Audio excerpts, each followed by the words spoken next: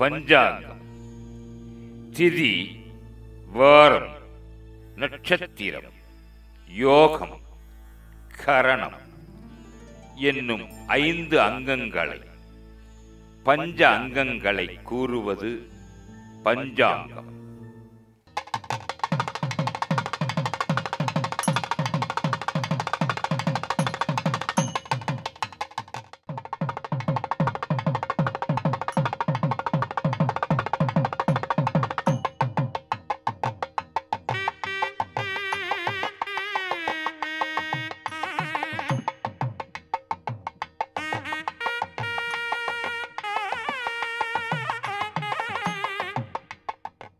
அறத்தால் உயிர் காவல் அமர்ந்தருளி மரத்தான் மதில் 3உடன் மாண்பழித்த திறத்தார் தெரி வெய்திய தீவெண் திங்கள் நிறத்தார் நெல்லிக்காவுள் நிலையாவனே. மூலமூர்த்தி நெல்லிவனநாதன். மூலமூர்த்திக்கு ஆமலக மகாலிங்கம், அமிர்தலிங்கம், மங்களலிங்கம், ஆதிலிங்கம், மூலலிங்கம், வியட்டிலிங்கம், சமட்டிலிங்கம், சமஸ்தலிங்கம், மூல சோமகரன், சோம பிரகாசி, ஆமலகேசன், ஆனந்த மோகன், சதுர்வேத புரீசன், அமலகேந்திர சோமானுக்கிரகன் ஆகிய நாமங்கள் அமைந்துள்ளன.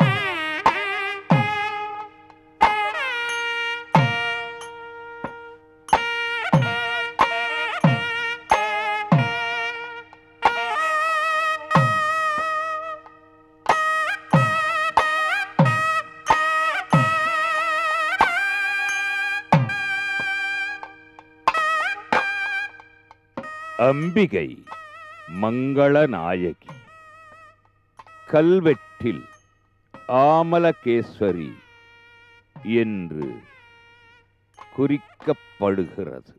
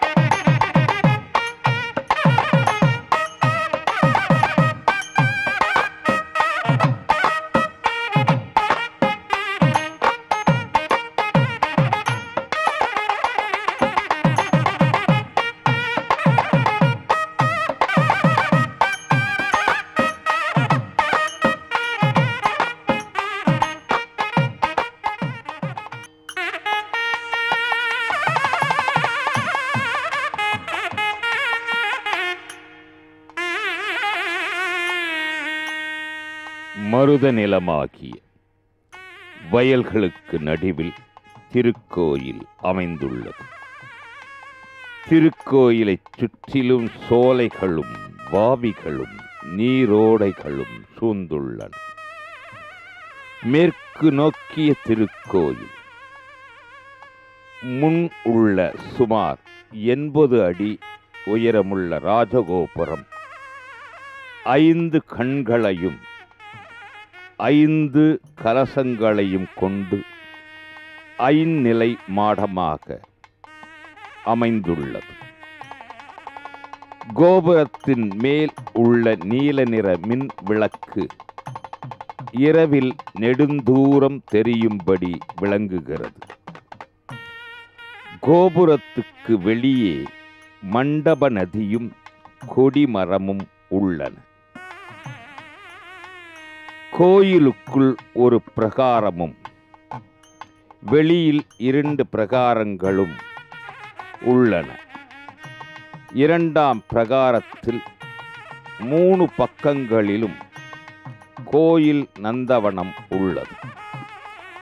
3ஆம் பிரகாரத்தில் தேரோட்டம் நிகழும். உட்பிரகாரத்தில் மேற்கில் விநாயகர், முருகன், சனீஸ்வரர் முதலிய சந்நிதிகளும், வடபுறத்தில் நெல்லி மரத்தின் அடியில் நெல்லிவனநாதரும், கீழ்ப்புறத்தில் யாகசாலை, பைரவர், சூரியன் சந்நிதிகள், மாலைக்கட்டி மண்டபம், மடைப்பள்ளி முதலிய இடங்களும் 2 கிணறுகளும் அமைந்துள்ளன. தெற்கில் அழகாக அமையப்பெற்ற 12 கால் மண்டபம் உள்ளது. அதற்கு எதிரில் பிரம்ம தீர்த்த குளம். உள் மண்டபத்தில் மூலவராகிய நெல்லிவனநாதர் மேற்கு நோக்கி எழுந்தருளி இருக்கின்றார்.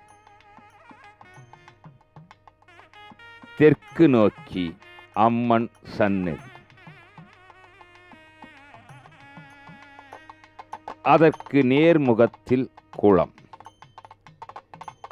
திருக்கோயில்களில் பெரும்பாலும் அம்மன் சந்நிதிக்கு பக்கத்திலேயே குளங்கள் அமைந்திருக்கும். புறத்தே உள்ள அழுக்குகளை நீர் போக்குவது போல மாந்தர்களின் மன மாசுகளை தேவி தன் கருணை நீரால் அருட்புணலால் நீக்குகிறார். நெஞ்சத் தடுக்கையெல்லாம் நின் அருட்புணலால் துடைத்தனை என்று பாடி பரவசமாகின்றார் அபிராமி பட்டர். மண்டபத்தின் மேலிடங்களில் நவக்கிரகங்கள், 12 ராசிகள், திருமாலின் தசாவதாரங்கள் ஆகிய சித்திரங்கள் பல நிறங்களில் தீட்டப்பெற்றுள்ளன. மண்டபச் சுவர்களில் இத்திருத்தலத்தை குறித்த புராண வரலாறுகள் சித்திரங்களாக வரையப்பெற்றுள்ளன. பல நீதிமொழிகளும் ஆங்காங்கு எழுதப்பட்டுள்ளது. மண்டபத்தில் சோமாஸ்கந்தர், நடராஜர் முதலிய மூர்த்திகள். உள்மண்டபம் சிறியது, அழகியது, ஒளியுடையது, ஞானத்தை தருவது. திருக்கோயிலுக்கு வெளியே வசந்த மண்டபம், சேர்வாடி, நெற்களஞ்சியம் இத்துணையும் பெற்ற திருக்கோயிலாக திருநெல்லிக்காவல் திருக்கோயில் அமைந்தருளியுள்ளது. தருத்தங்கு நெல்லிக்கா என்று ஆன்றோரின் அருள்வாக்கு அமைந்தருளிய திருத்தலம் இது. இத்திருத்தலத்தில் பிறத்தல், தரிசித்தல், நினைத்தல், இரத்தல் முதலியவைகளால் கிடைக்கும் பாப புண்ணியங்கள் பாவங்களை விலக்கி புண்ணியங்களை தரவல்லதாக அமைந்துள்ளது. உண்ட உணவை செரிக்கச் செய்யும் நெல்லியைப் போல் நெல்லிவனப் பெருமானும் அடியார்களின் தீவினைகளை நசிக்கச் செய்கின்றார். நெல்லிவனநாதர் சந்நிதியில் செய்யப்பட்ட ஜபம், தானம், தவம் முதலியன சிறிதாயினும் பெரும் பயன் தரும். இத்திருத்தலம் பல பெருமைகளை புகரேதுமில்லாத நிகராக திருநெல்லிக்காவல் திருத்தலம் திருவருள் பொழிந்தருளுகின்றார்.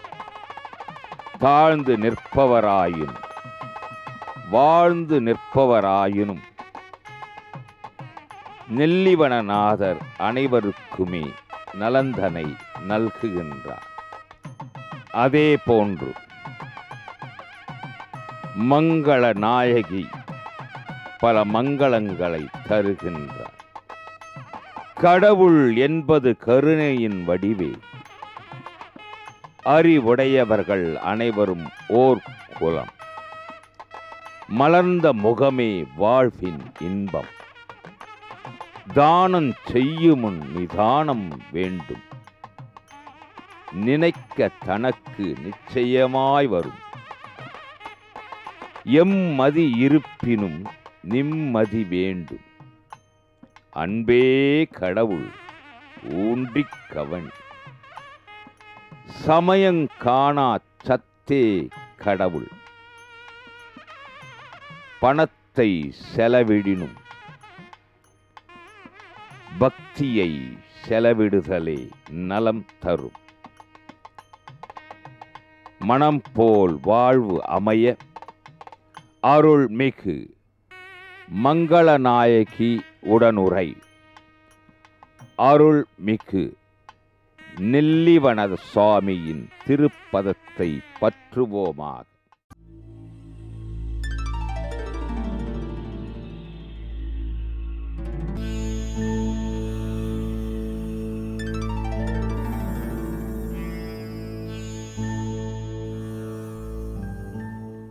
எந்த தெய்வங்களுக்கு எந்த மலர்களை சாற்றலாம்? பொதுவாக தெய்வங்களுக்கு மலர்கள் சாத்துறதுன்றது நம்மளுடைய மரபு. நம்மளுடைய கலாச்சாரம். ஒவ்வொரு புஷ்பத்துக்கும் ஒரு ஒரு சக்தி உண்டு. அப்படி சொல்லும் பொழுது சில தேவதைகளுக்கு சில புஷ்பங்கள்லாம் நிஷப்தம், சாத்தப்படாது அப்படின்னு சொல்கிறார். ஆகமங்களில் சொல்லும் பொழுது புஷ்ப விதின்னு சொல்லுவார். அந்த புஷ்ப விதியில் சொல்லும் பொழுது சுவாமிக்கு பார்த்தேன்னா தாழம்பூ சாத்தப்படாது, மற்ற எந்த பூவுன்னா சாத்தலாம். தாழம்பூ சாத்தினதை ஏன் கூடாதுன்னு சொன்னோன்னே, தாழம்பூ பொய் சொல்கிறதுனால சுவாமியே அந்த தாழம்பூவை நான் சாத்திக்க மாட்டேன், உன்னை சிவபூஜைக்கு உகந்ததல்ல அப்படின்னு சுவாமியே தன்னுடைய வாக்கில் சொன்னதாக நம்மளுடைய ஆகமங்கள்லாம் பேசுகிறது. அது பிரகாரம் பார்க்கும்பொழுது சிவபெருமானுக்கு தாழம்பூ சாத்தப்படாது, சூரிய பகவானுக்கு வில்வத்தை சாத்தப்படாது, சூரியனுக்கு வில்வத்தை சாத்தப்படாது, கணபதிக்கு துளசியை சாத்தப்படாது, துர்க்கைக்கு அருகம்பில் சாத்தப்படாது, தாயாருக்கு அம்பாளுக்கு அருகம்பில் சாத்தப்படாது, எருக்கம்பூ பைரவருக்கு சாத்தப்படாது, நந்தியாவட்டையும் பைரவருக்கு சாத்தப்படாது. இப்படிலாம் சொல்லியிருக்கு, புஷ்ப விதியில் சொல்லியிருக்கு. அதனால் புஷ்பங்கள் சமர்ப்பிக்கும் பொழுது மற்ற எந்த புஷ்பங்கள் ஒன்றாலும் சமர்ப்பிக்கலாம். புஷ்ப விதியில் சொல்லும் பொழுது சிவபெருமானை தான் முக்கியத்துவம் வச்சு சொல்கிறான். சொல்லும் பொழுது கார்த்தால வேலையில் நந்தியாவட்டை, நாகலிங்கப்பூ, இந்த பூலாம் சாத்தலாம்னு சொல்கிறா. உச்சி பொழுதில் தாமரைப்பூ, தங்க அரளி, அரளிப்பூ இதெல்லாம் சாத்தணும் சொல்கிறது. சாயங்கால வேலையில் வாசன புஷ்பங்கள், மல்லி, முல்லை இதெல்லாம் சாத்தணும்னு சொல்லியிருக்கு. ராத்திரி அர்த்தஜாம பொழுதில் துளசி, வில்வதளம் எல்லா காலங்கள்லையும் சாத்தலாம். ராத்திரி அர்த்தஜாமத்தும் பொழுது துளசி சாத்தனா ரொம்ப விசேஷம்னு சொல்லி சிவபெருமானுக்கு சொல்லியிருக்கு புஷ்பவதியில். ஆக ஒவ்வொரு பெருமானுக்கும் ஒவ்வொரு புஷ்பத்தில் ஒரு ஒரு சக்தி உண்டு. அதனால தான் இந்த புஷ்பவதியில் சொல்லும்பொழுது இப்படிலாம் சொல்லியிருக்கா. பிள்ளையாருக்கு துளசி சாத்தப்படாது, எந்த காலத்துலேயும் துளசி சாத்தப்படாதுன்னு சொல்லியிருக்கா. அதே துளசியை விநாயக சதுர்த்தி அன்னைக்கு, அதாவது ஆவணி மாதம் வரக்கூடிய சுக்ல சதுர்த்தி, அந்த சதுர்த்தி அன்னைக்கு 16 பத்திரங்கள் சொல்கிறா. ஒவ்வொரு பத்திரம் சமர்ப்பணம் பண்ணோன்னு சொல்கிறா. அப்போ துளசி பத்திரத்தையும் சொல்கிறா. அன்னைக்கு ஒரு நாள் மட்டும் விநாயக பெருமானுக்கு சதுர்த்தி அன்னைக்கு துளசி சாத்தலாம். விநாயக சதுர்த்தி அன்னைக்கு உண்டினா மற்ற நாளில் சாத்தப்படாது. அது மாதிரி சிவபெருமானுக்கு தாழம்பூவை சாத்தும் பொழுது சிவராத்திரி அன்னைக்கு 3ஆங்காலத்தும் பொழுது தாழம்பூ சாத்தலாம். சிவபெருமானுக்கு சிவராத்திரிக்கு 4 கால அபிஷேகம் நடக்கும். சிவாலயங்கள்லாம் பார்த்தீங்கன்னா ராத்திரிலாம் பூஜை பண்ணிகிட்டே இருப்பாள். ஆனால் 4 காலம் நடக்கும். ஒவ்வொரு காலத்தில் ஒவ்வொரு விதமான புஷ்பங்கள் சொல்லியிருக்கா. நான் 3ஆங்காலத்தில் மட்டும் தாழம்பூ சாத்தி வழிபாடு செய்யணும்னு சொல்லி ஆகம சாஸ்திரங்கள் சொல்லியிருக்கு. ஆன்மீகத்தில் சந்தேகங்கள் வினாக்களாக, அதற்கேற்ற தீர்வுகள் விடைகளாக